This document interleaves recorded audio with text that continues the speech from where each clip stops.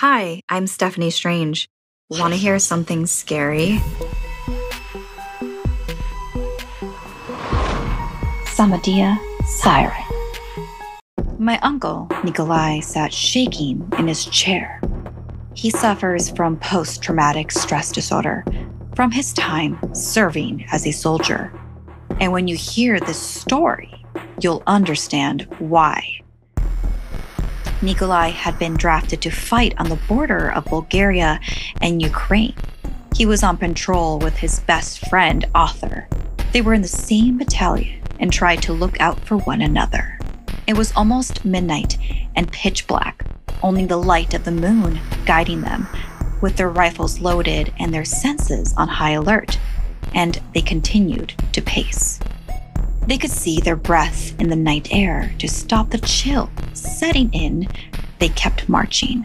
The frigid air was cold and dense with fog. Normally, the silence was a good sign, but my uncle could see Arthur was beginning to unravel. His pace was picking up.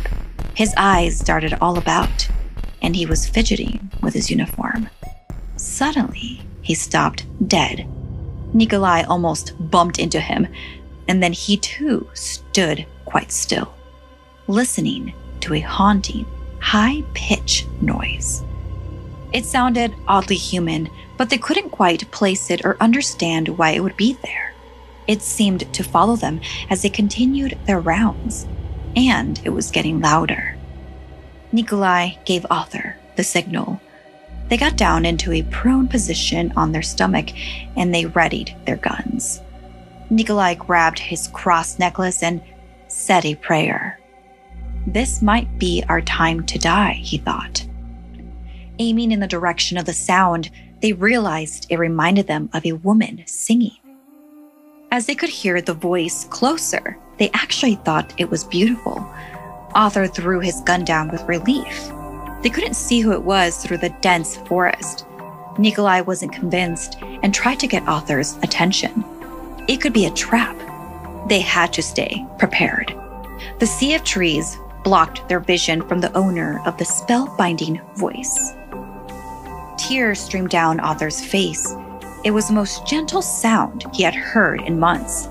He yearned to see where it was coming from, and without a thought, took off into the brush to find her. Nikolai darted after his friend. He knew danger lurked through the trees, and they needed to be back at their post. Just as he caught up to Arthur, another silhouette appeared before them. "No!" Nikolai cried. Sure, this was it. Then, in between the trees, they saw the mesmerizing woman. But it made no sense. What was she doing in an active war zone? Singing loudly in a high-pitched, lovely voice, Nikolai watched Arthur slowly approach her, entranced. Her long, blonde, flowing hair reached her elbows, and her pale, vibrant skin practically glowed in the dark. Her free, flowing white dress hung loosely over her frame, and her amber eyes glowed like a cat's. And so now, Nikolai was the one getting fidgety. The woman was stunning, but it made no sense for her to be there. She cocked her head and glanced over at him with a sinister smile. "Arthur! Arthur!" Nikolai called, now certain this was a trap. But Arthur gave no reply, his features showing no indication of even hearing his friend. Nikolai tried to physically pull him away, but Arthur shoved him to the ground. Nothing was going to keep him from the glowing woman. Nikolai ran to the nearest checkpoint station to call reinforcements. The singing was fading in the distance and then abruptly stopped. A screeching scream cut through the silence like a knife, freezing his insides. Even worse was a high-pitched female laughing as the singing returned, only this time it was much closer. Nikolai gripped his rifle tightly, aiming it into the night. She soon appeared clearly unfazed by the gun.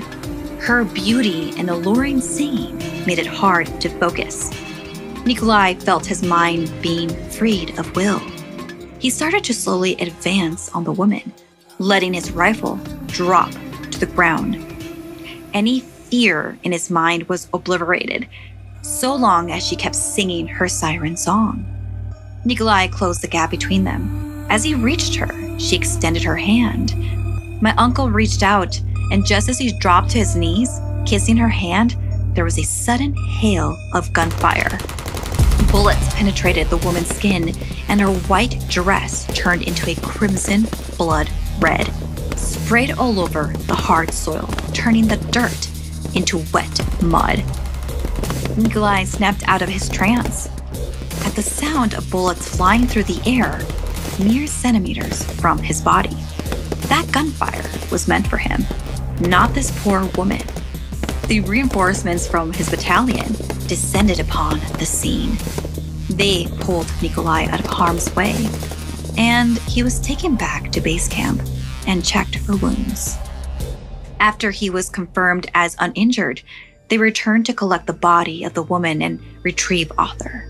But neither was ever found. The woman had disappeared without a trace. No blood, no drag marks, nothing. There was just countless small holes in the hard soil where the bullets had penetrated. There was no way she could still be alive. Arthur wasn't found either. No sign of his body. The only trace of him having been there was his rifle and fresh boot prints. Nikolai began to panic, insisting they both must be there. That's when a native soldier told him what had happened. He was almost taken by the spirit of the Samodiva, an ancient Bulgarian nymph. With their hypnotic voice, they show warrior-like qualities, and once they immobilize you, they bring you to the other side.